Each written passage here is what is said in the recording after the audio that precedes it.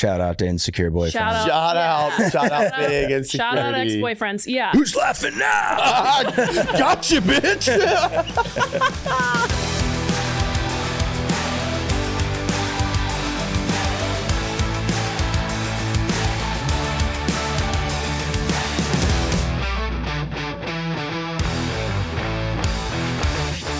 Kelly Matthews, Tim Riley. thank you for joining us today. Thank you for having me. Hey, Zach. Kelly, good morning. How are you? All right, Kelly. So I know you. Zach knows you.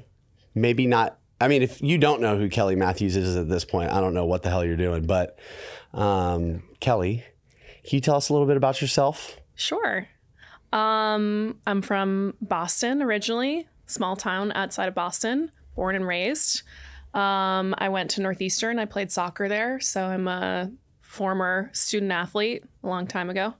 And I moved to Austin about 3 years ago. And a little before that was when I started my social media journey. And that's what I'm most known for now is I've been able to grow a significant platform on Instagram and TikTok. I coach on an app called Ladder. And I don't know, I have 2 dogs and 2 cats, which you know very well. I do. That I love those cats. very much. That's the gist of it, I would say. Yeah. I want to talk about training a little bit. And then I think it's going to be real interesting and fun because I've watched your meteoric rise on social media and just, yeah, well, it's the only way to describe it really is it's been astounding and inspiring to watch, honestly. So you're a former D1 athlete. I know you played sports your whole life. Can you talk about the journey from from athlete to coach and just what that looked like for you? Sure. I played 4 years of soccer. I loved it. And Where'd you play? Northeastern University. And then position. Center mid. Defensive center that mid. actually makes sense. It tracks. Yeah. Her dad has described her as a dog on a leash. Yeah, well, that's literally center mid. Run here, run there. Slide tackle that person. Run over there. Run like. Yeah. Yeah, I was just like a workhorse. Yeah. I wasn't that skilled, but I could just like beat people up and run a lot. Hell yeah. Hell yeah. Fuck yeah. Yeah, so that was my first exposure to strength and conditioning. And to be honest, I didn't like it at first, mostly because as a female athlete growing up, especially in a sport like soccer where you have to run so much, we were all so terrified of gaining any weight at all. So when we started lifting, even though I was like pretty good at it, I was scared to really go down that road because I was like, no, I weigh 130 pounds and I need to weigh 130 pounds for the rest of my soccer career. But by the time I got to like my junior and senior year, I kind of started leaning into it a little more because I just really enjoyed it. And like we would get a little more competitive in the weight room. But like that stuff has come a long way where athletes understand a lot more now the value of your strength training and doing strength and conditioning along with your sport. At the time, we were just kind of not as bought in. But after I graduated, I was pretty done playing soccer. I feel like a lot of my friends were wanting to figure out a way to play more, whether that was like going pro or going international. I was pretty done. And I was excited to kind of explore other stuff and not be a full-time athlete.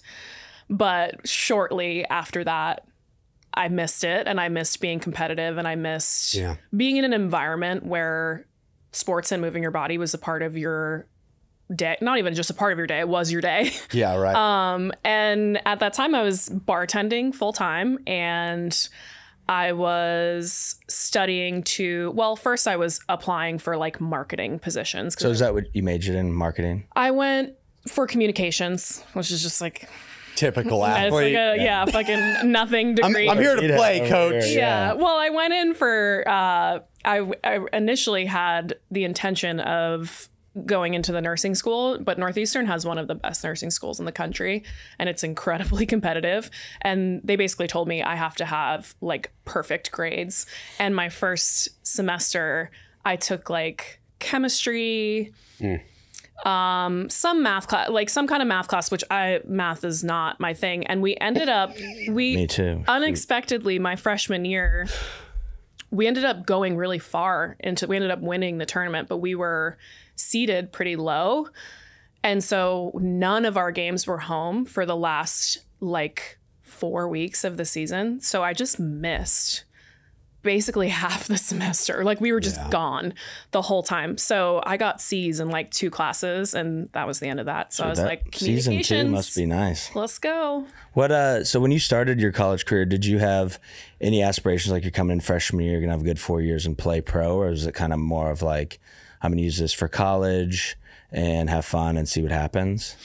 I don't think I ever thought I was good enough to play pro. I just never saw that being in the cards for me.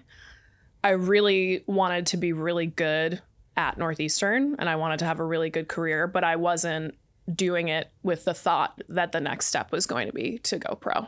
So I just thought, and no, it wasn't like, oh, I'm really going to focus on my education either. Like I was there to play and I did good in school, but I wasn't completely. Yeah, C's get degrees.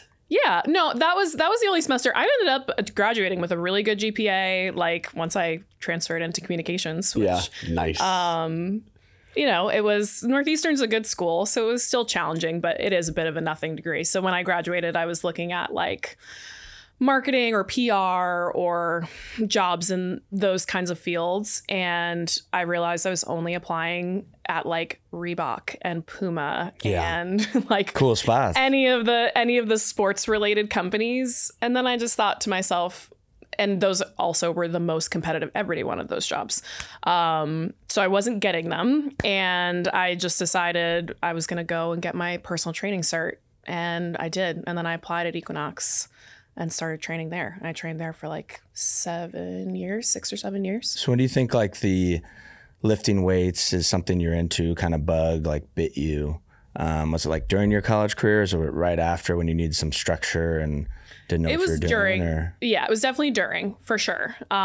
We got a female strength coach my junior or senior year, I can't remember. And that was like a little bit of a turning point for me, because I think up until that point, we really felt like they took the football program and just slapped it in front of us. And we were just like, yeah, you're going to do all the same. It just felt like this isn't helping us. You're not thinking about actually what's going to help us do better at our sport. You're just giving us this like plug and chug program. Right here. Yeah. You're going to do weights now. Yeah. Football did this at 9 and you're lifting at 10. So for real. The bars and stuff are already out. So let's get after it. And so then getting a female strength coach that had played sports in college and that we could relate to a little bit more, and just was like, you guys don't need to do more cardio. All you do is cardio. Because that's what we would do. Like if we had spare time, we would go to the gym and we would run on the treadmill, or we would like do more and more cardio.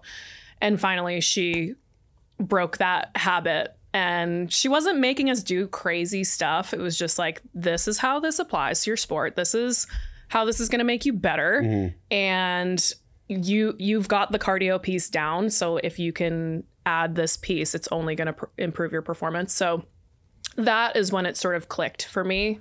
And when I started doing it more, I started getting better at it. Like I definitely noticed that compared to my other friends in the weight room, that it was like easier for me to lift heavier and I could just do more, which I love because I'm competitive and I just wanted to be better than everybody. Theme. I like it. Recurring theme. And yeah, so I think like once I graduated college, like I was still going to the gym, but I was running all the time. And honestly, when I was bartending, I would bartend until like 2. I would get home at 2:30 or 3, and then I would sleep until, I don't know, noon or like 11:30. So I would get up and I would have time to go for a run and get back, shower, maybe do like one thing, and then I was back at work. So it was still a lot of running post-college. But I remember my friend in college had worked at Equinox and like really liked it and had a good time. And it just like seemed like a fun environment. And I liked the gym. So I just was like, fuck it. Let's do it. Like there's no like inspiring piece of like, oh, my dream was always to be a personal trainer. I was just like, I'm just going to try this and see what happens. And I don't know, it ended up. So throughout your time at Equinox, because you've gotten a lot of continued education. You got your CSCS. I do not have my CS. You don't? No. I thought you did. I'm thinking of RKC. That's what it is. Yeah. What was your continued education journey like with Equinox? Because I know they have their whole thing as well. If they do one thing well, it's that they provide education for you. Not everything is necessarily what I would consider valuable now, looking back at like my Viper certification. I don't think is really applying anywhere. Remember how popular those things were? Those things were like all the rage for basketball. Like you couldn't find a basketball weight room without Viper. So Vipers are basically a big weighted tube, I guess, with handles, and you can do functional things. And you can do like the lateral movement where you cross over. Shift it, and you do like a chop. Right. Yeah. I feel like it's just one of those things like great for a warm up, whatever, but like too many people make that like their program. And it's like, if you know anything about training, like you can't really progressively overload Viper. So you kind of get to a point where it's a great warm up tool, but once again, like they're you're not going to also, use that to just so expensive. Yeah, they're crazy. So for expensive. the average person, it makes no sense. Like they had them at Equinox, but the best part about that is whenever there was like some kind of workshop or seminar or whatever, everybody that went to the seminar the next week, all of their programming is all Viper. Everything all your clients are doing is Viper. But anyways, they did do a good job of bringing in education in order to move through the tier system, which dictates how much you get paid for your sessions. You have to do continued education. So the more you move up, you do like the tier 3 training, and that's more extensive than the tier 1 and the tier 2 training. And they had coaches that did the education. Like I still have a friend that works at Equinox, and he's like in charge of all the education in Boston, and he's great, super smart. And so you could kind of pick and choose the things that you wanted to take, but you had access to all that stuff for free, which if you're getting started out as a coach, like that's pretty valuable. Huge. And they rob you in other ways, but sure. You definitely get to become a more educated and better coach through training in an environment like that, I think. Well, you and I are similar in that regard, because I started training Gen Pop, more corporate settings, and obviously there are drawbacks to that. Neither of us are doing that anymore. There are reasons why, but there are also a lot of benefits, and like at least for me, like getting reps, working with Gen Pop. For you, what are some of the benefits, and how long were you there? I think like 7 years, if I'm remembering that correctly. So what is from your time there, what do you feel like are the things that you took away from that experience that still are helpful for you today? So many things. I think now, like I get a lot of exposure to influencers and influencer coaches. Yeah. And one of the things that I say all the time is what they're lacking, and this is not a knock on them, it's just the way that it is that most of those coaches have not ever coached people in person. Which I think is crazy, that you pay someone that's never worked with somebody and then they're prescribing programs for people. Well, I think the crux of the problem is like people who don't know training like we do don't understand the inherent value of spending years working with people in person. They see their favorite influencer, the person that they're like, God, I would love to look like that, or I like the way that they approach working out. It aligns with me somehow. And the thought never even crosses the mind that perhaps they've never actually done this. Yeah, this is new to me. I thought every coach like worked with people and that's how you got your reps. No. And now I'm just learning like, oh yeah, they're just worked out on their own and then tell you what has worked for them.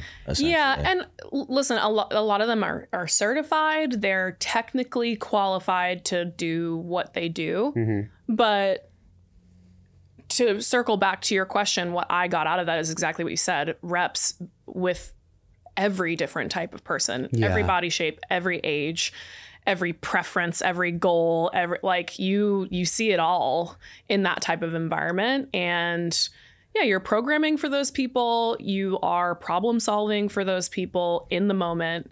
You're learning that the things that you think will work on paper don't always work in person. And that's been incredibly valuable for me with my online career and training on an app where you actually, when you're programming and when I have to do voiceovers for all of my workouts, it's like, it makes it so much easier for me to give people cues that are actually meaningful or give them information that's actually meaningful when they get into the gym and they have to be problem solving on their own. When you've tried it with 7 years plus of clients with different skill levels, all that kind of stuff. Yeah, that's the value of getting the Viper certification. True. Next day, showing up to work, it's like, we're doing Viper now. Yeah. That's what we do.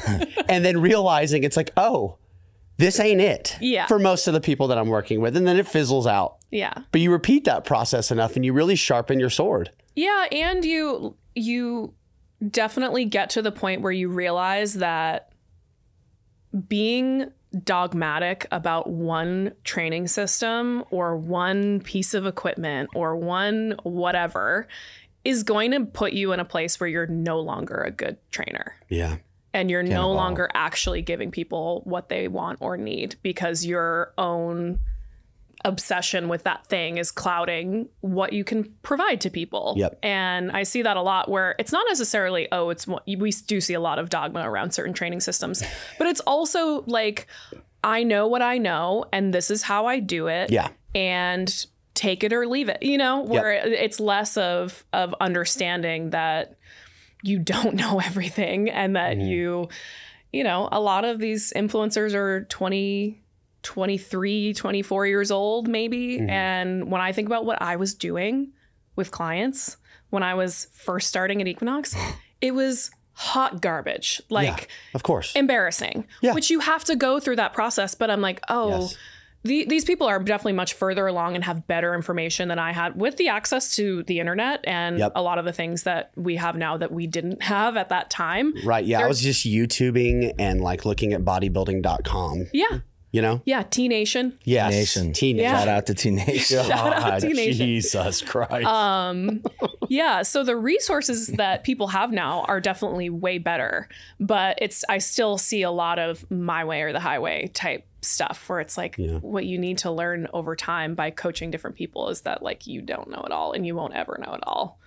I think that's the problem with like, I know when I was this age, like the 22 to 25 range, like you've done it for like 5 years or whatever. So you're kind of at that dangerous age where like you think you figured it out because you got progress.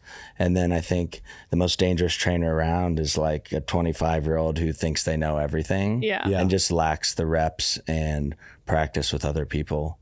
For sure. Yeah, I was a wild person back then. But I have a question. Tim and I were talking about this the other day. What are some things like when you first started training that you thought were dumb and now like they're a big part of your program now, or things you include now?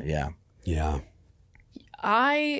Well, that's also the Equinox speaking, where like if you're drinking the Equinox Kool-Aid in any way, which I wasn't heavily drinking it, but you were sipping a little bit. I was definitely sipping for a while.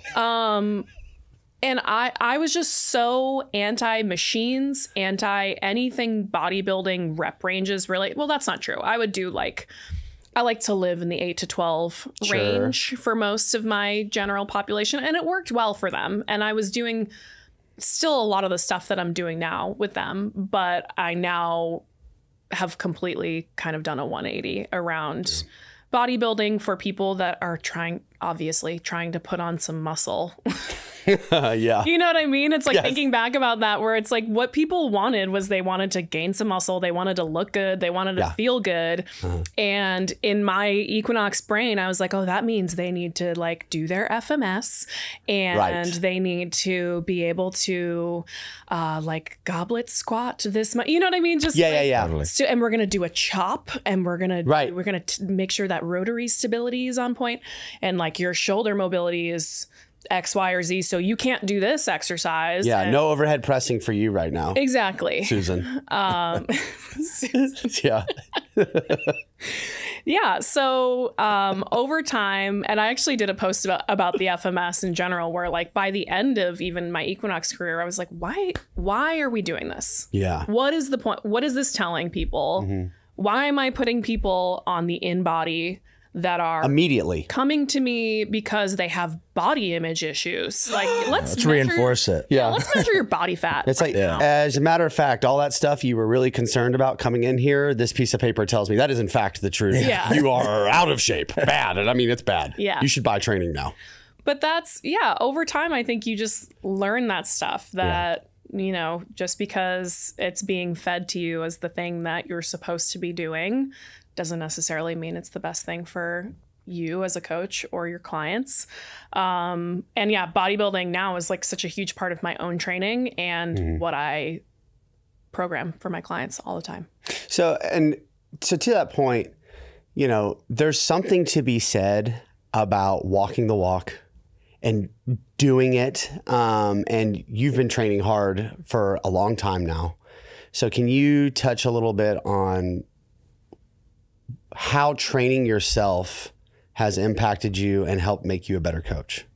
Somebody said to me once, like, would you go to a dentist that doesn't brush their teeth? A broke financial advisor. Like, yeah, exactly. And I think that applies to training. If somebody isn't able to follow a training program, or it hasn't ever really had those real experiences of like going hard and getting in the pain cave with certain shit, where like I don't really trust a coach that I know doesn't do that stuff. Yeah. And it's not to say that you couldn't have the information, that you can't necessarily be a good coach without those things. But yeah, the experience that I've had over the years of trying different stuff, a lot of trial and error, a lot of, feeling like this is the thing. And then a couple years later being like, oh, wait, that's I wasted 2 years. Not the thing. Yes, exactly. But there's so much to learn in those failures too. And you're what's that? Your own guinea pig. Yeah. It's like in the study where it's like, you're the subject of your own study all the time. Sure. And anytime I want to implement something, the first thing that I'm going to do is just try it myself. 100%. And I've throughout the years, so I'm a program nerd. You know, I've spent a lot of money buying other coaches' programs and stuff because I like to learn. I like to do it. I like to try new stuff. And I can tell pretty quickly that if I get a program and I do it, I'm like, this person has clearly never done this themselves. This is fucking absurd, you know? Yeah. Or there's like, you know, you get halfway through it and it's like, no one test drove this. No, this takes 3 hours. Yeah. You know what I mean? Right. Yes. Yeah. And with my own program, because Ladder, it goes 365 days a year. So it's not just like a 12-week PDF program or whatever. So I'm not doing my own programming all the time. All of the things that I program for them, I've done at some point. Sure. But I do like to go in there and do a workout here and there just to make sure things are like flowing.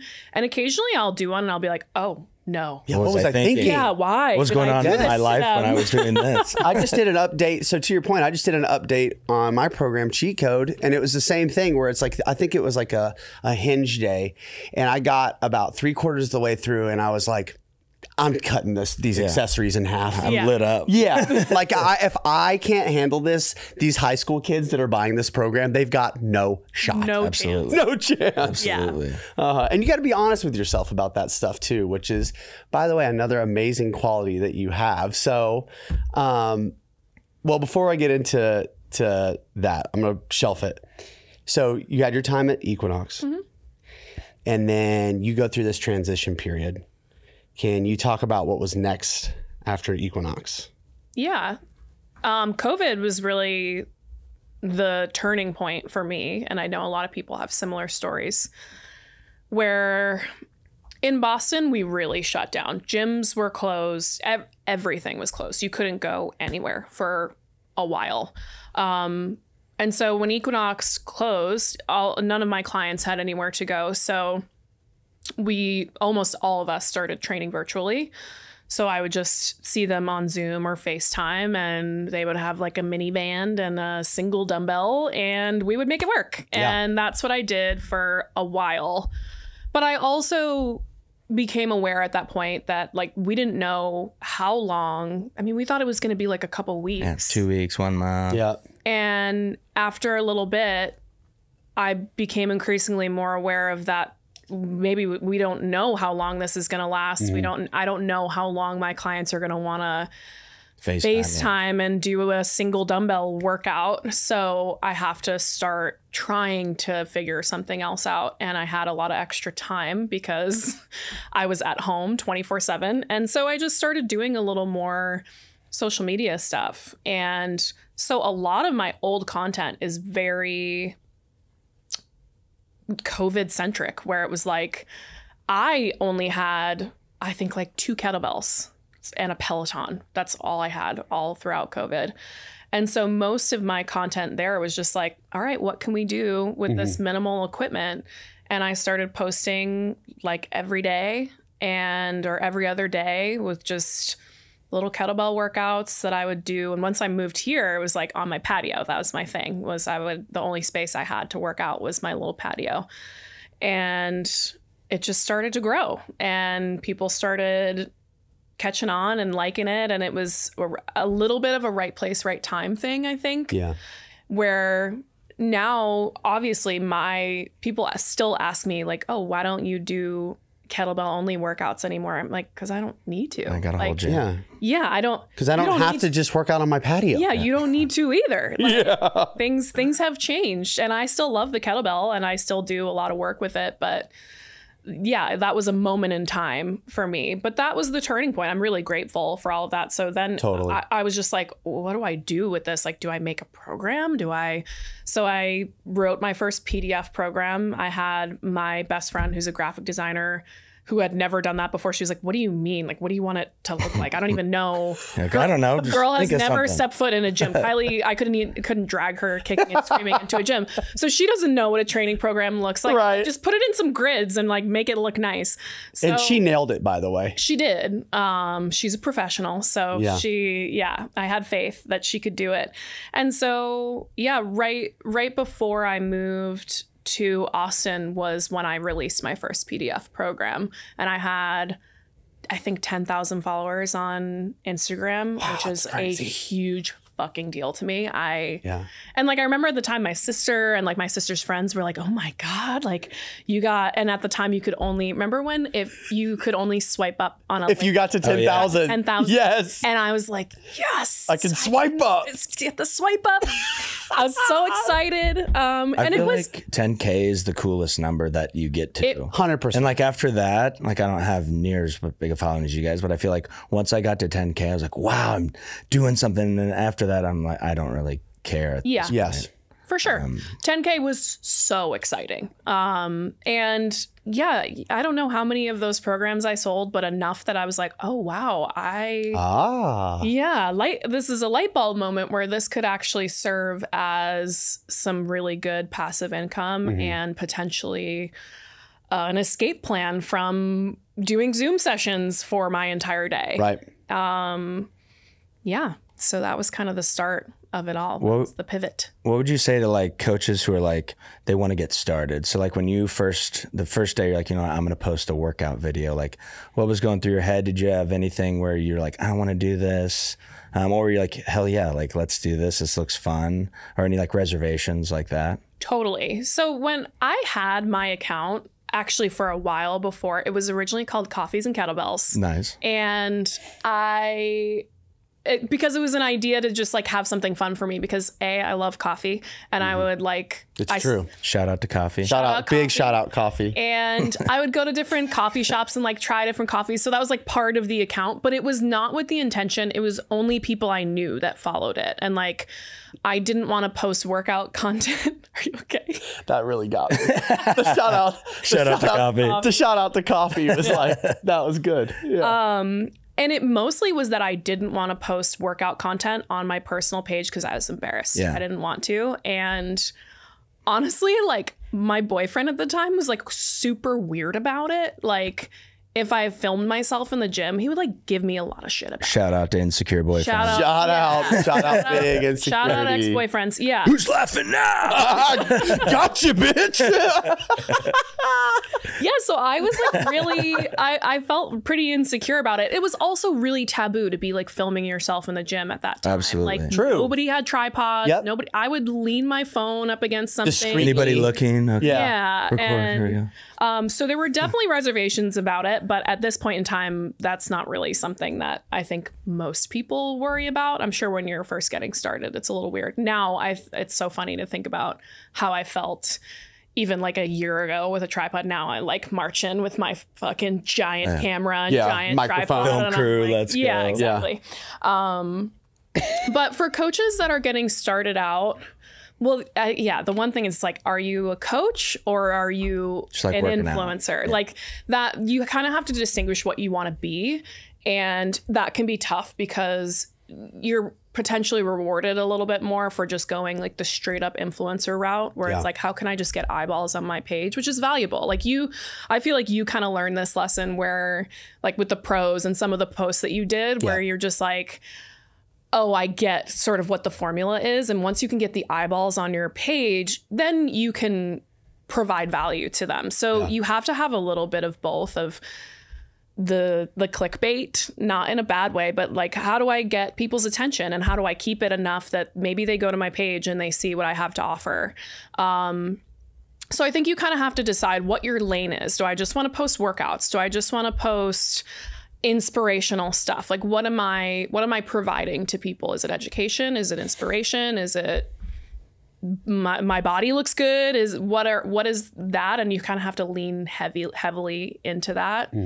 And yeah, you miss 100% of the shots you don't take. So like keep posting, keep doing it. And like, but it can't be aimless. I think that's the biggest difference now, where I feel like when I was getting started, not that my stuff was aimless, it was pretty actually kind of niche. But I do feel like at that time you could kind of just like the quality was so low. Yep. I look at those old videos, they're like grainy and shitty, and like you could kind of just post whatever. And if you were consistent and you got people to kind of buy in, then it would work. Now you have to put a little more thought into it. So posting consistently is important, but actually finding your real voice and finding the type of content that not only you want to produce, but people want to consume. And that can be a hard balance to strike, I think. You know, you touched on something that was such a turning point for me. Like, I remember, you know, being a trainer and feeling like I knew a little bit, and I would see trainers or coaches on Instagram with big followings. And for whatever reason in my mind, I only thought, oh, you know, I'd see someone with big following and be like, oh, they're an influencer. And, you know, and therefore that means that they're not really a good coach and they don't know what they're doing. And I kind of would look at my phone with my 500 followers and showing up to work and working in the gym 50 hours a week and just being a miserable human, but I got it done.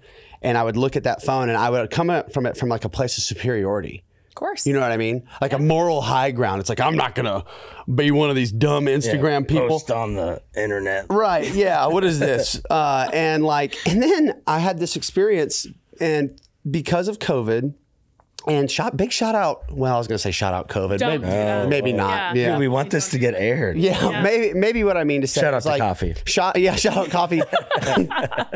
Shout out like my life being disrupted though, because like if it weren't for all of that happening, like I like you wouldn't have been forced to rethink like, what is it that I want? What is it that I want to do? And like, is this the path I'm continuing on?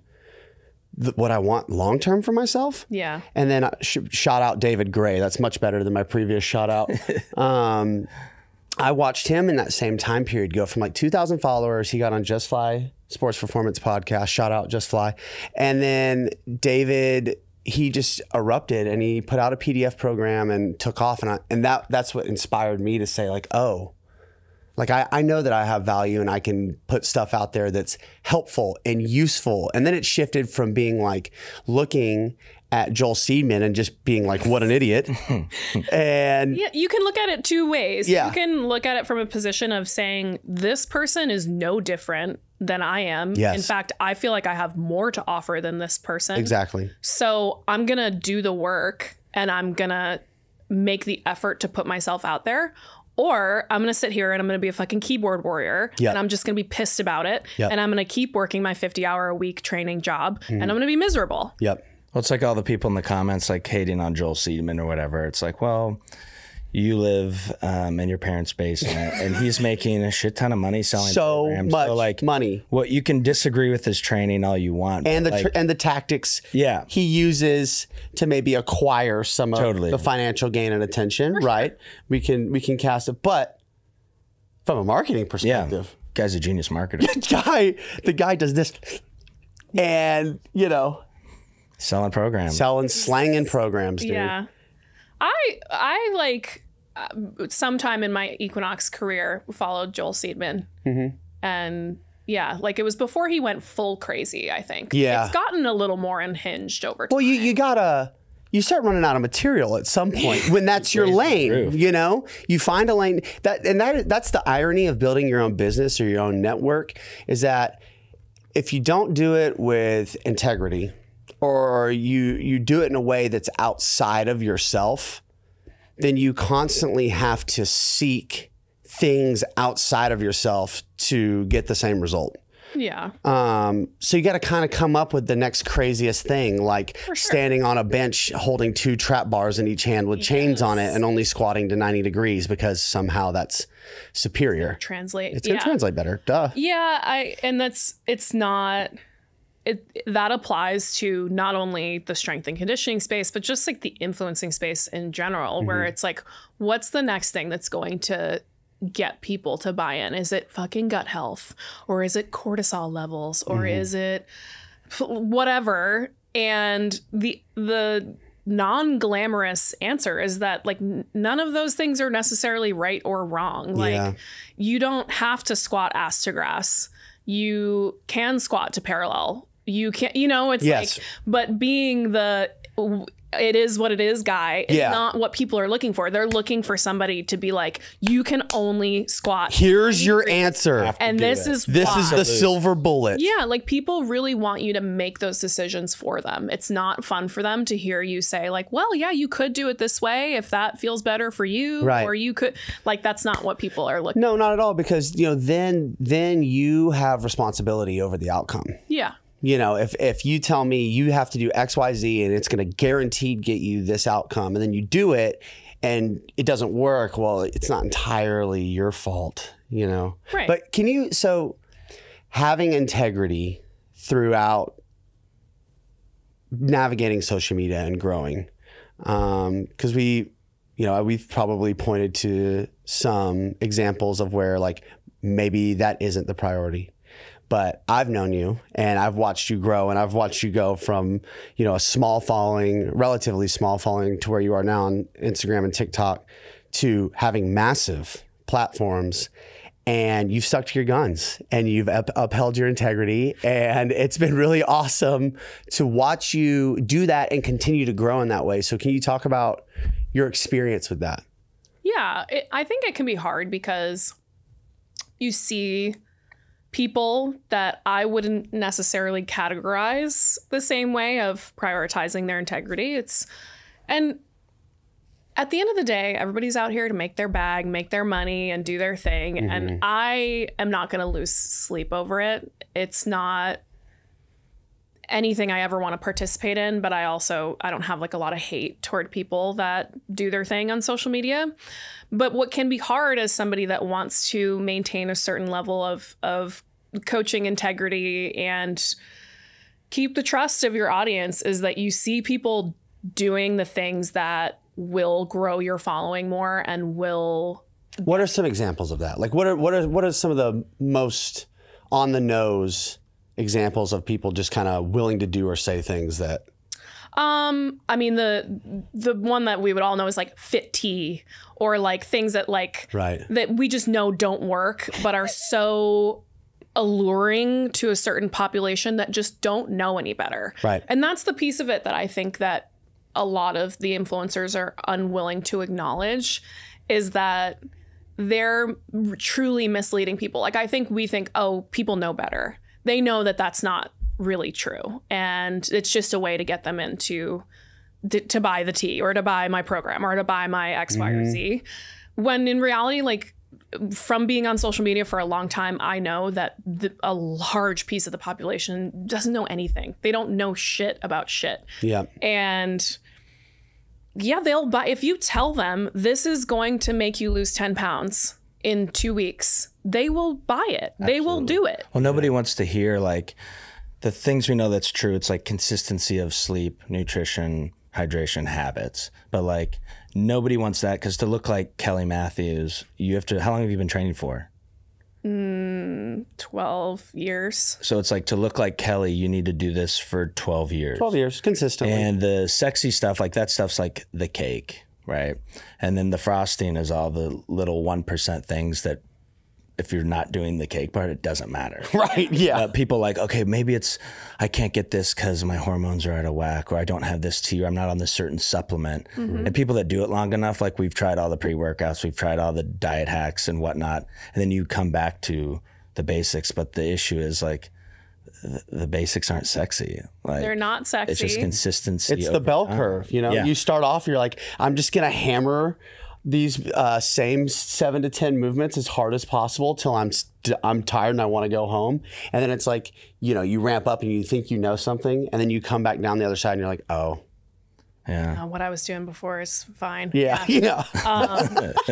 Yeah, so there's just so much of that, and specifically within exercise, it's I think like targeting vulnerable populations, like new moms, or you know, like people that are overweight or that want to lose weight, or that your insecurities around your body make you an extremely vulnerable population. And that, coupled with not being educated and understanding that you can't spot reduce fat, and that the fit tea isn't going to make you lose your like mom pooch and stuff like that. Like, it's just, you're preying on people's insecurities and you're making money off of that. And that's the piece of it that you see it work, and you see why it works, and how easy it would be to do that. Yeah. And that, maybe if I started marketing like that, like I'd have 1 million followers on Instagram, and maybe I would have, but I would feel like shit. I would feel it's way, way more important to me that my audience can trust me. And I'm not always going to get it right. As we know, like, things change. Like, again, the training tactics that I was using 5 years ago are not the same things I'm using now. And a lot of the things that I said then were probably wrong. Yeah.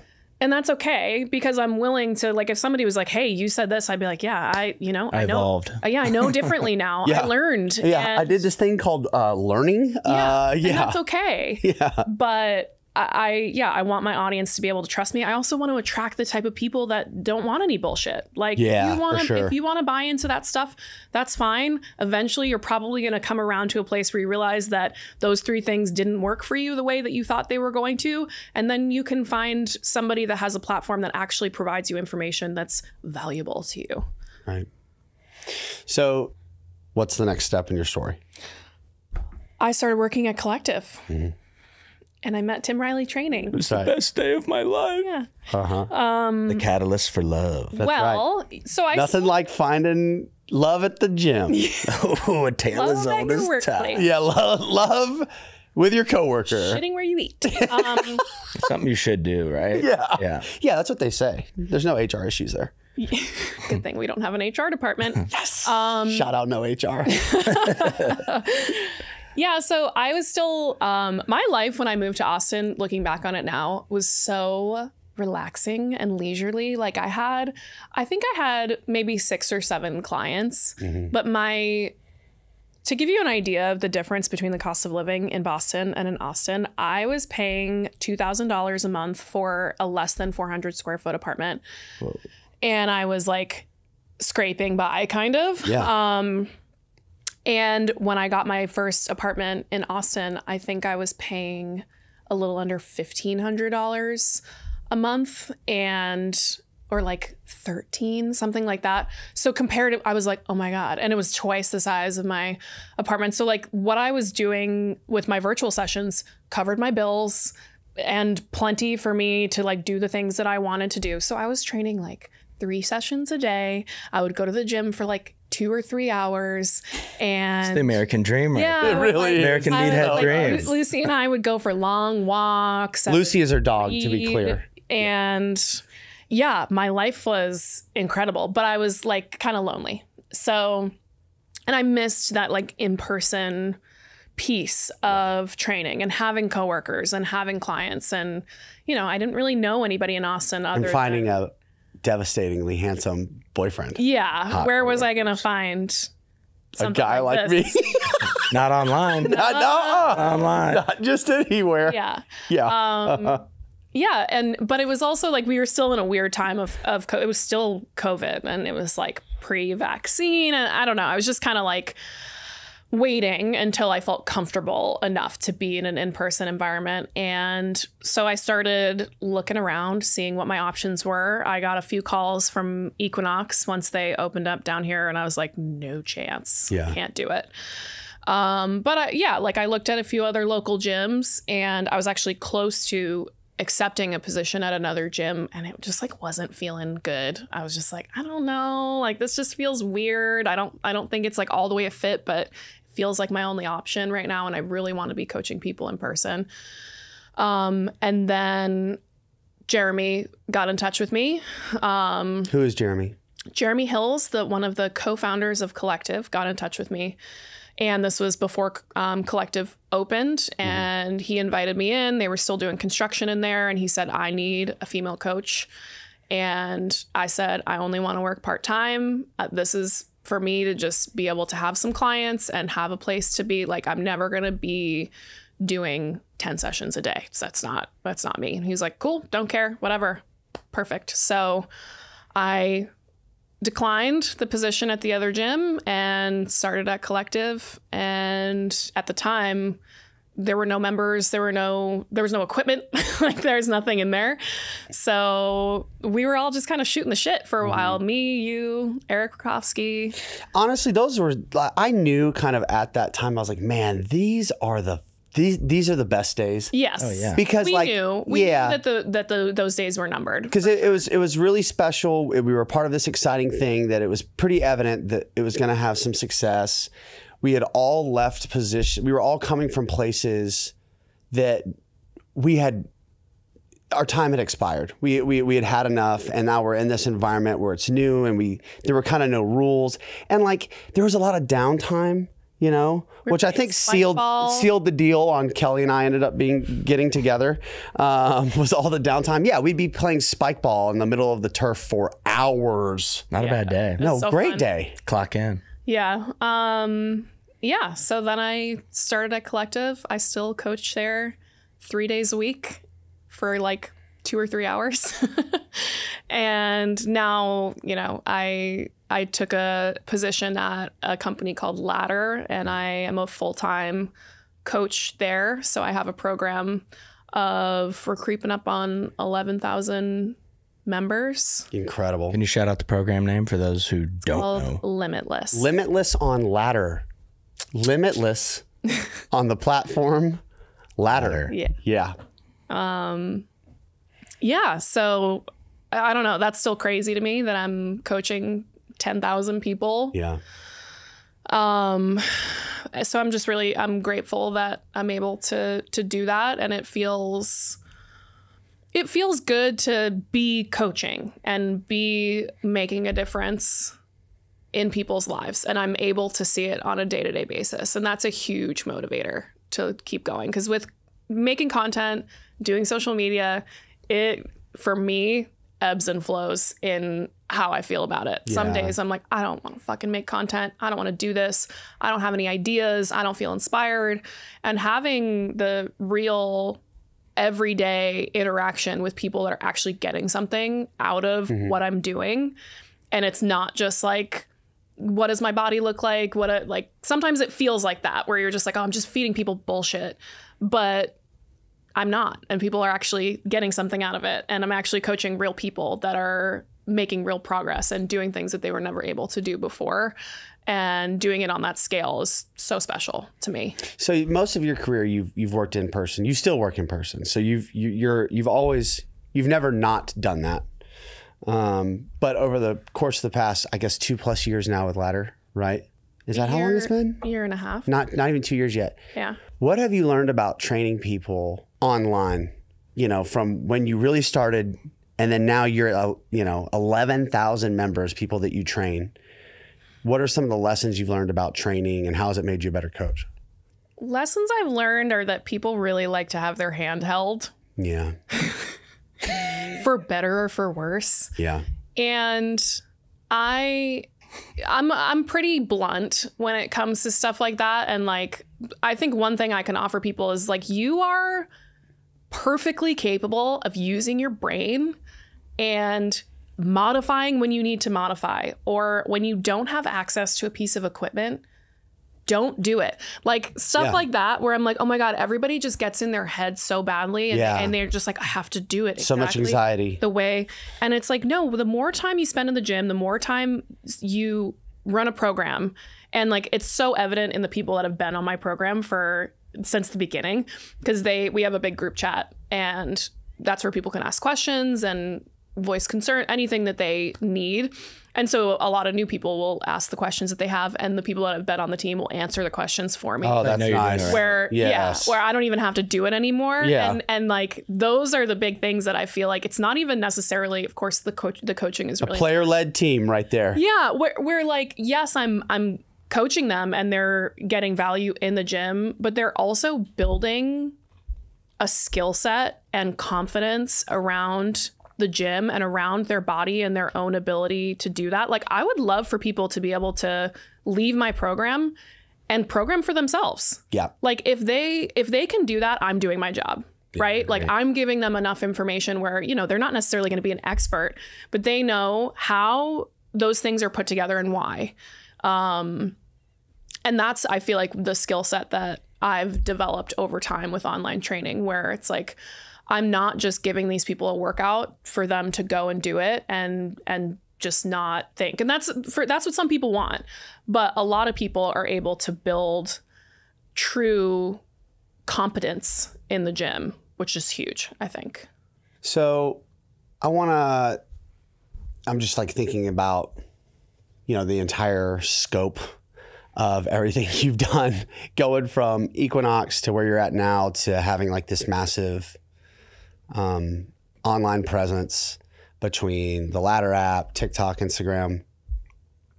This is, I know, a loaded question, but if you could give people 3 things right now to start their social media journey to get to a place where you're at right now, what are 3 things that's like the Kelly Matthews starter pack to get to where you're at? Find your specific voice and what you want to communicate to people. What do you want them to know about you? And what do you want them to know about what your platform is going to offer them? And go hard in the paint on that. That's 1. 2, don't get discouraged. It's hard. And it's saturated. Everybody and their fucking cousin wants to be an influencer now. And I get it. But it's becoming harder and harder to set yourself apart and to grow an audience. But you're definitely not going to if you just give up because your posts aren't doing well. Yeah. So don't get discouraged and be as consistent as you can. And if you're a coach, for a coach that's trying to get started, education. Like, the more information you can offer people and the more you can actually prove that you know your shit, the more likely it is that people will end up gravitating toward your platform. 100%. Because, you see people that have a whole lot of followers because they look good, or they do a good job of producing clickbaity content, whatever it is. But they're not getting the same return on that as somebody that actually builds like a real community. And this is a real thing that, like, even brands look at. Like you might have 1 million followers and then I look at your engagement and I look at 800 likes. Exactly. Zero saves. And then I might have 50,000 followers. Yeah. But people are commenting, they're Yep. engaging, and guess what? Those people are buying from you. Because if they trust you, they're interacting with you, they care, they feel connected to you, they actually feel like they're part of your community. I would rather have those 50,000 people than have those 1 million people. It makes a huge difference to actually build community with your audience. Well, and you've definitely built that. If you can have 11,000 people on a program, and with, you know, people love to criticize and everything. And if your program was crap, like there wouldn't be 11,000 people on it anymore. No. You know what I mean? So it's like People love it. Yeah. I come to the gym, quick side story. So at this point in my life, I'm Kelly Matthews' boyfriend. And I know that because I'll be at the place where I work, not the location she works, where I work. And mostly women who I've never met will come up to me and ask me, is Kelly here? And I'll say, no. And they're like, you are Kelly Matthews' boyfriend, right? And I'll say, yes. And they'd say, and it's always followed with, yeah. oh my God, I love Kelly so much. I do her program on Ladder. It's the best. When is she here? Well, I have a similar story. So when we were at UT training and we like posted what we were all training together, all my messages were, I had like a bunch of DMs. I was like, oh, wow, cool. Maybe they like the training. They're like, you know Kelly Matthews? You know Kelly Matthews? I was like, yeah, Tim and I are working out too. But Yeah. I guess nobody cares about that. All right. So we've got two. So find your voice, find your voice. Try not to get discouraged. Stay consistent. 3 was build your community. And 3 is build your community. Yeah, like educate yourself and build your community. Okay. So here's a question.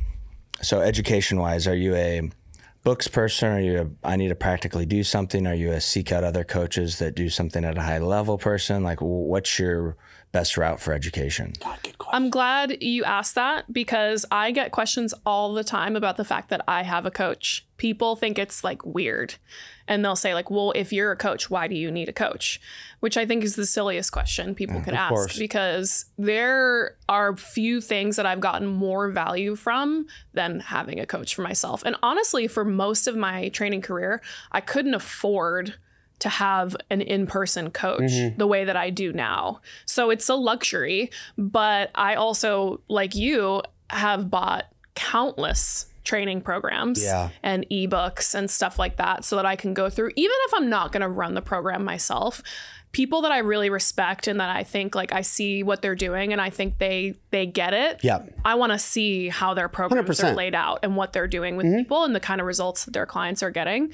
So that I would say is my preferred version of education. And again, like having my own coach that just comes from a totally different, although he spent a lot of time at Equinox too. Like we're like sort of polar opposites in a lot of ways where like he's a bodybuilder, he's a power lifter too, but like total nerd and has the level of education that he has is head and shoulders above what I have. And I reap the benefits of that because I get to like soak it in every session and every time he's breaking down the program for me and why we're doing what we're doing and how we're going to build up to my next meet and how all of those things that, because I've never coached that and I've never really studied it because I've never had a powerlifting client. What do I need to do that for? So now I have this whole other piece that I never really had before and it's super valuable. So you're working with this powerlifting coach, Ryan. I love Ryan. He's just the best. He looks like if like a manta ray and like a minotaur had a baby. Yeah. He is just we're gonna get a photo. We're gonna get this clip to get a photo of Ryan. Like, trains. This guy works out. He looks like he's doing a lat spread all the time. The guy has lats. If the wind blows too hard, he'll take off like a kite. Actually, he's too muscularly dense for that to happen. Thank God. But so you've started a powerlifting journey, which is awesome because when we met, that wasn't even on your radar. No. So take us through that. How awesome. I got to go to your meet and watch. By the way, she won. Best overall lifter. No big deal. At her first meet, I felt like I was just such a proud boyfriend, like taking pictures of her and stuff. That's Kelly's boyfriend. Yeah. Look, oh, how sweet. He's taking photos of her and carrying all her stuff. You are a good Instagram boyfriend in those moments. Yeah. I appreciate you. You got to know your role, guys. Yeah, I wanted to compete in something again. And I feel like for a while, I was sort of just spinning my wheels around doing the stuff that I liked to do and not doing any programs and not having any sort of direction with my training other than I just want to do what I want to do when I want to do it, which is fun. And I think sort of necessary sometimes when you've been... Phases. Yeah, like I think when you've been working out for a long time, like you're going to go through phases where you just kind of do whatever, and that's okay. Yeah. But I got to the point where I was like, I got to do something. I got to train for something. I got to compete in something. Because also during those times with lifting where I was kind of like laissez-faire about it, I was like doing Muay Thai or I was doing jiu-jitsu and I was like competing in something. And that's where I would focus my energy, and like lifting was just what I did for fun. By the way, real quick, yeah, her jiu-jitsu experience, she has this really cute thing where occasionally she'll come up and get me in a surprise rear naked choke. Yeah. And it's not like, you know, ha ha, rear naked. No, it's like, no, I'm fighting for my life right now in the middle of the kitchen. Didn't put the dishes away. Yeah. Yeah. Uh-huh. It's fun. If you haven't tried it, just choke your boyfriend out real quick. She's never choked me out, to be clear. All right, keep going. Yeah, so I just kind of decided, I was like, I think I want to do a powerlifting meet. And I was really intimidated by it because it feels like one of those things that if you can't lift like a fucking Olympian, I don't belong at a powerlifting. Yeah, because you see on Instagram, it's like, you know, someone at 135 pound body weight squats 705 pounds. 100%. Like, I can't fucking power lift. At all. And My then total. And I was like, well, yeah, exactly. Yeah. And then I just was like, whatever. I'm gonna try it. I think I'll have a lot of fun with it. And you suggested Ryan to me. And we trained for, I don't know, like 6 or 7 months before my first meet. And going to my first meet was one of my favorite experiences ever, because you learn as soon as you walk in the door that it's nothing like that, that there's people of all different skill and experience levels, weights. Like some people, are getting there and they're lifting 135. They're deadlifting 135, and like that's their PR, and they're fucking pumped about it, and that's awesome. And the crowd cheers, and everybody's awesome. hyping you up, and like everybody's just there to have a good time and do the best that they can. And it's my motto. It's a really have a good time. Have a good time. Let's have a good time. Do the best you can. And that is, other powerlifters have said the same thing about it, where they're just like, it's just a really supportive community and everybody loves to see everybody succeed. Mm-hmm. So if you're thinking about powerlifting, you should do it. It's so fun. So with that, so you started powerlifting. Obviously you've lifted for a long time, but your background isn't powerlifting. So you probably come into that a little intimidated, unsure about what's going on. Has that helped you relate to like your clients that come in that have never worked out and are kind of nervous about everything? Like you can kind of empathize with them. Empathize is the right word. Yeah. We got this. Yeah. That's something that I think we can, I'm sure you feel this training athletes all the time, where like you get to a level where now my in-person clients, I've been taking a new client in like 2 years. I just shout out to retention. I have my people, and they come, they know the drill, but it's easy to like lose touch with that. And like when you're only training athletes, these people, I'm sure you get some people that are like Bambi on ice, especially because you coach basketball, they're so tall. But most of the time in those scenarios, people know their way around the gym. They know what to do. So yeah, like getting in and doing stuff that is so uncomfortable for me at first, and feeling like I'm not good at it, and feeling like I could fail at this, and I don't know why we're doing what we're doing. Like the things that he knows, I don't know, which I don't love that. Like I was talking to Alexis about this the other day. She was like, I hate not knowing. Like I hate feeling dumb. Yeah. But I think it's important to feel dumb. Sometimes. Sure. Like I think it's important to feel dumb, to feel like you're bad at something, like you could fail at something, because otherwise what makes it worth it to do? Like if you're just doing shit you're good at all the time, it's going to be Well, you're putting boring. yourself out there. And I think like people talk about like, if you're a coach, why would you have a coach? But like fitness is so like multifaceted, like strength, building muscle, you know, getting better at cardio or whatever. And it's like, why wouldn't you try to hire an expert in one of those areas to help enhance everything else? So do you find yourself like in your powerlifting phases, you program more strength stuff and your for your clients or anything like that? A little bit, not my in-person clients as much, but in Limitless, I will. But a lot of times that's because like people see I only have so much time. So like most of the time what's getting filmed is the stuff that I'm doing. It's it's not the stuff that's on my Limitless program. It's not, you know, workouts that I'm just making up for. It's what I'm doing, which as I get closer and closer to the meet is a lot of squat, bench, deadlift, squat, bench, deadlift, squat, bench, deadlift. But people see that and they want to do it. They're like, can we do more powerlifting training? Like, I want to do what you're doing. And so, yeah, it does leak into that a little bit, but people have fun with it. I mean, I love it just because it shows like being strong is cool. Yeah, 100%. And like if you are a woman and lift weights and get strong, it's cool. You're going to look better and you're not going to look like you're powerlifting coach, like even if you tried. Can we talk about that real quick? Because like the classic, a fear that I've had with a lot of particularly Gen Pop clients who are women is that, you know, we're talking about training, how things like look, they'll say something to the effect of, well, you know, I want to get toned and I want to lose some fat and I want to look and feel strong, but I don't want to look like you. And I'm thinking to myself, I'm like, look like me. What you told to look like? I've spent my entire adult life trying to get here. Like you're going to wake up one morning and be like, holy shit, I have pecs and biceps. Like I wish it was that easy, you know? You were eating a family-sized bag of chips. I literally ate a rotisserie chicken a day for 5 years of my life. Yeah. And that wasn't even on my, anyway, go on. Sorry. I think we've moved in the right direction, you know? Yeah. I think you're, you know, a pioneer of that for women, and the fact that being strong and lifting to be strong and being capable is like this really fucking awesome, special thing. That piece is definitely very important to me. And this is sort of twofold because I think the narrative that we have all been fed for a really long time as women, as strength training has become more and more mainstream and popular for women, is don't worry, you won't get bulky, which I understand that sentiment, right? Where it's like, no, you can strength train and you can stay skinny. Mm-hmm.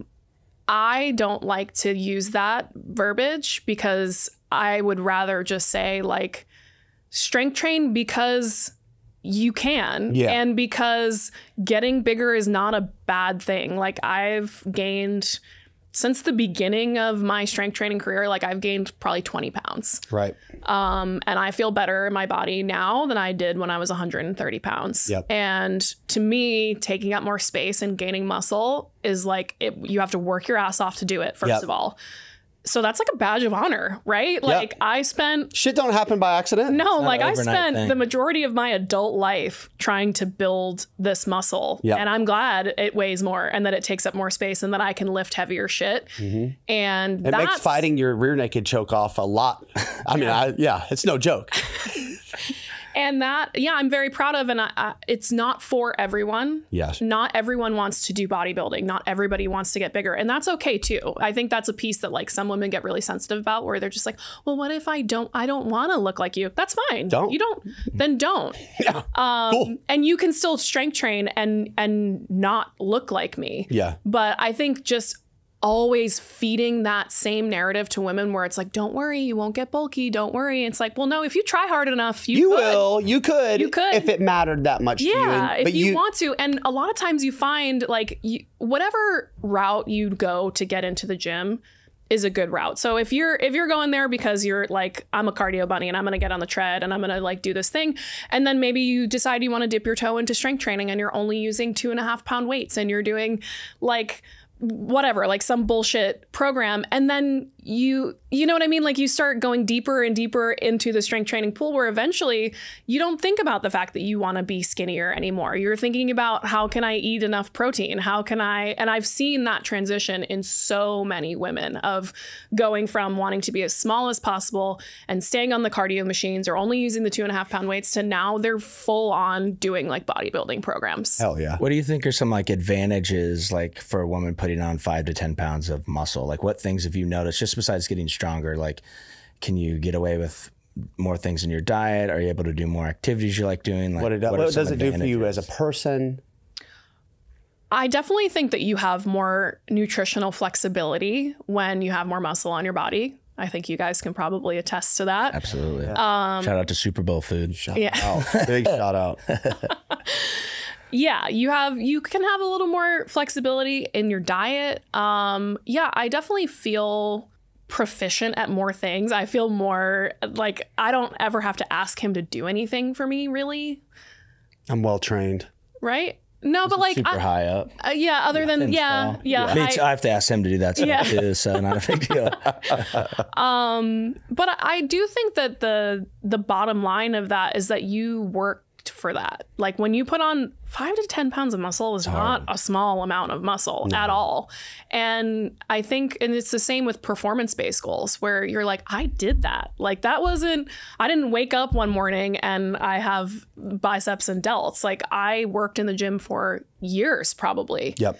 And that does more for your confidence than anything. So it's kind of earned confidence. Like you put in the days, months, weeks, whatever. And people recognize that too. Like people definitely see, especially women that have muscle on their body and they're like, I think it says a lot about you, like even outside of lifting. Like if you look like you train consistently all the time, you're probably consistent in other places in your life. You're probably competitive in other places in your life. So even if you did still train like this and worked, at an office job, I'd probably be a little biased towards you because I'm like, well, she's got some consistency. Yeah. She's got some grit. I'd probably get more comments if I worked in an office environment. Yeah. But yeah, I think you're right. I think that it, and although all of those things don't always show in your body, like there are plenty of women that train consistently that, there are not super lean or are not, and like, but there are still, I can't remember the powerlifter's name that she's like one of my favorite powerlifters right now, but she's a big girl, but she deadlifts like a fucking 1,000 pounds. Oh, I know who you're talking about. She wears the big hoops. Yes. Yeah. I love her. And like that shit, like regardless of what your body looks like, being consistent and being able to perform in the gym will make you more confident. It's not going to solve all your problems. It's not going to like my body dysmorphia has not disappeared because I go to the gym. But I can tell you, I feel a lot more confident in other areas of my life as a result of my ability to be consistent in the gym and like show up in that way. So back to the powerlifting thing, people want to know, what are the totals? What are we dealing with here? Okay.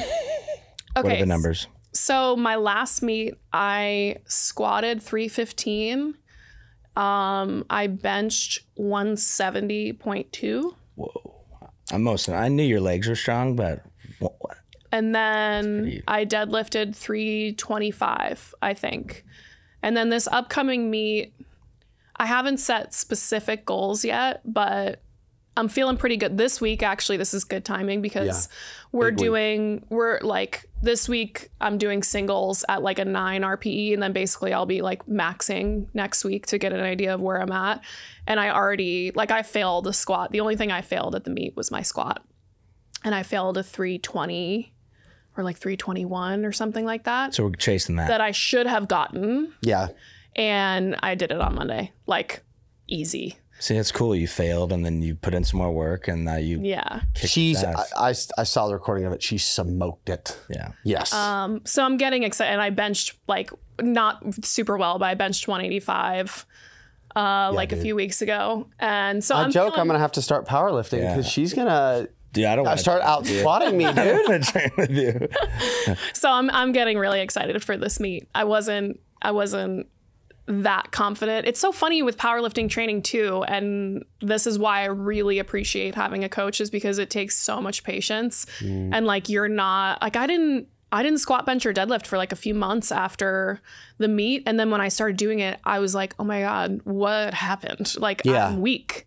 All of that strength I feel like is gone. And so at the beginning of that process, I was like, I don't even feel like I'm gonna be able to hit any PRs at this meet. Like, what's happened? And now with good coaching and good programming, like I'm actually seeing, I'm like, oh, okay, now I'm hitting these numbers that I was shooting for at my meet easy at like an 8-9 RPE. And like, I haven't even tried to max yet. So that's cool. With powerlifting, have you sort of like reframed your mindset of like, because I feel like you're a workhorse as far as like volume, intensity, a lot of things going on. And with powerlifting, you obviously have to do a set, rest a substantial amount of time, then do it again. Has that been kind of a thing to get used to? Or some workouts I had to get used to the length of the workouts sometimes, like, because there are some workouts that I'll be at the gym for 2 hours, but no, because I don't know if this is unique to my experience. Tim sees my Monday workout every week with Ryan,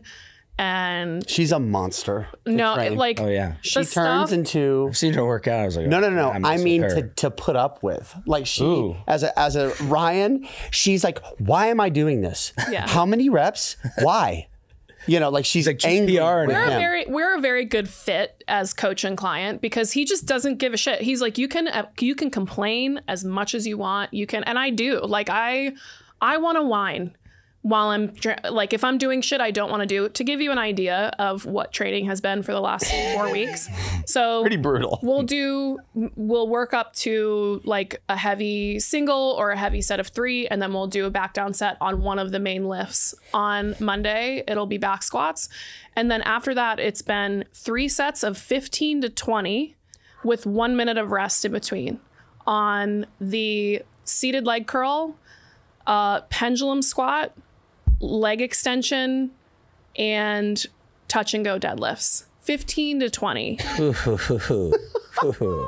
You kind of probably like that though. I feel like you're kind of crazy. I am a little crazy, but like that tests my limits for sure. Where like it's basically, you might as well not have any rest. Yeah. Like you're just doing 60 reps in a matter of 4 minutes. Yeah. So I'm always, even though the volume and the intensity of the powerlifting work will vary, like sometimes, we're doing like a 6-7 RPE on those lifts, but we're never like taking it easy on the accessory work. So I'm always.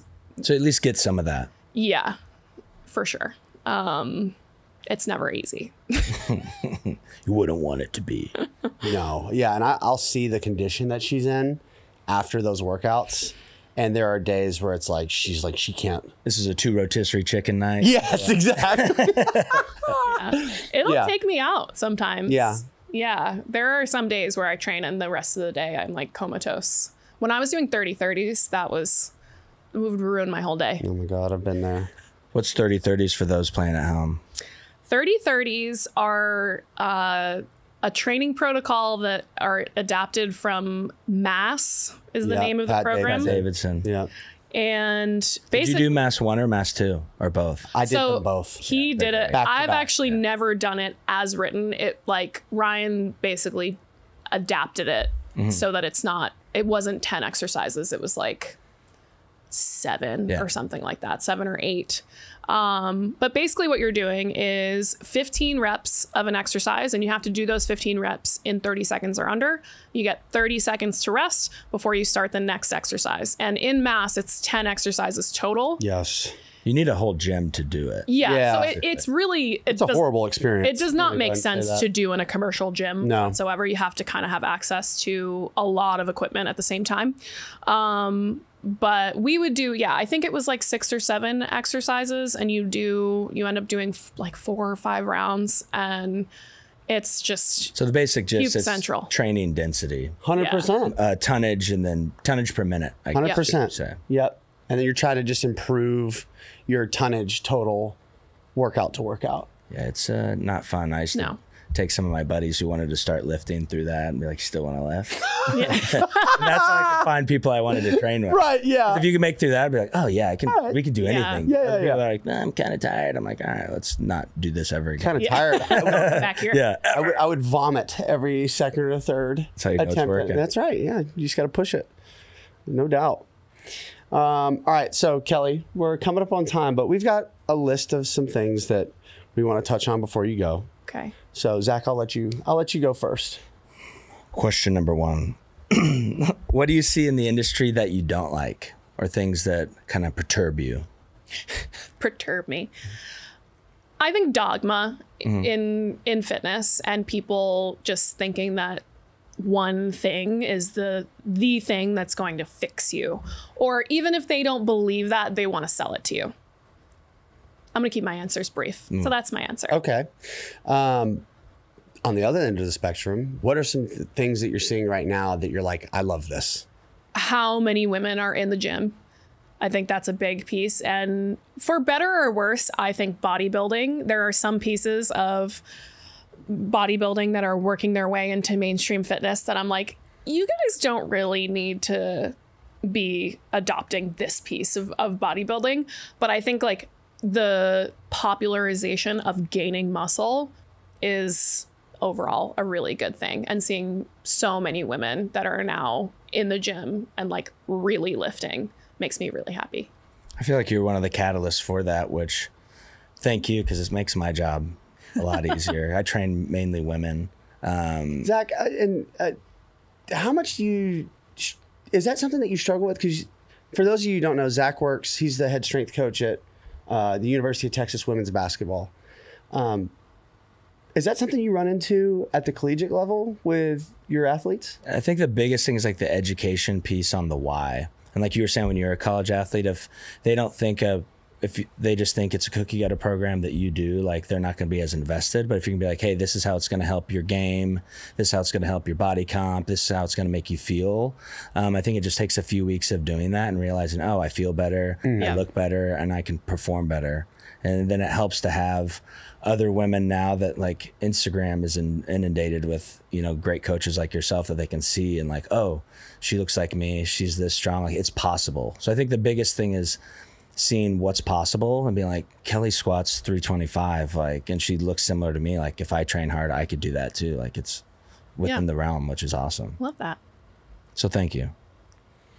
And then one more question. So we asked you a 3-point question earlier. This one's just a little different. So if you go back in time to Kelly, she just got out of college, and you're in this in-between space, you're applying to jobs, if there are 3 things that you could tell young Kelly to either give her words of advice or encouragement, what would those 3 things be? Your parents were wrong. You're never going to change your mind and decide you want a corporate job. So keep going, which I did. So I don't know. It's so hard because like I'm sort of a firm believer that you just like end up where you're supposed to be. 100%, like there's not really anything that I look back on that I'm like, man, I wish I did that really differently. And I've always been like to that point, like when I said I was going to go and be a personal trainer, my parents were like, don't do that. And I was like, okay, like, right. Makes you want to do it more. Yeah. And like, I always just like do what I want to do when I want to do it. Sometimes it works out great. Sometimes it doesn't. And I learn a lesson from that. And like, I don't really look back at my younger self thinking like I would have really benefited from doing this so differently. Cause like, I'm really happy where I am. I'm happy where I ended up. And I know I wouldn't be here if things didn't go exactly the way they went. So I know that wasn't an answer to your question, but but you did a little bit, because what I'm hearing is like, maybe the thing you're saying in that is like, and correct me if I'm wrong, but like it's gonna be okay. Yeah, it's gonna be okay. All right. And like I think imposter syndrome is something that's really has plagued me at different points in my career. Like I think I always really felt like I wasn't smart enough, or I wasn't qualified enough, or I wasn't. Has that driven you though? Yeah, be better? I think so. For sure. I think that a little imposter syndrome is healthy. Yeah, I agree. You need yeah, you need it because if otherwise you're the dangerous 25-year-old. that's right. Yeah. It's the Dunning-Kruger effect. It's like the less you know, the more you think you know. Yeah. And so a little imposter syndrome, I think, helped. But I also think like knowing that you deserve to be in the room and knowing that you deserve to be like doing what you're doing is also important. So, in case anyone hasn't found you already, Kelly, where are some places people can find you and consume your content and learn more about you? Well, I actually just started a YouTube channel. That's a new Pew, thing. pew, pew, pew. And so that is strong shit. And now I don't know my handle on YouTube. I think it's Strong with Kelly is the name of the channel. My handle is Kelly L. Matthews. Kelly L. Matthews is my handle on everything. So Instagram, TikTok, anywhere you want to find me at Kelly L. Matthews. And one more time, what's the name of the app and team that you train? It is the Ladder app, and my team is Team Limitless. Kelly, I love you. I love you. I Thanks love for you having too, me. Kelly. I love you, Zach. Yeah, we love you. Thanks, guys. Thank you for coming on the This is fun. show. It has been fun. Till next time.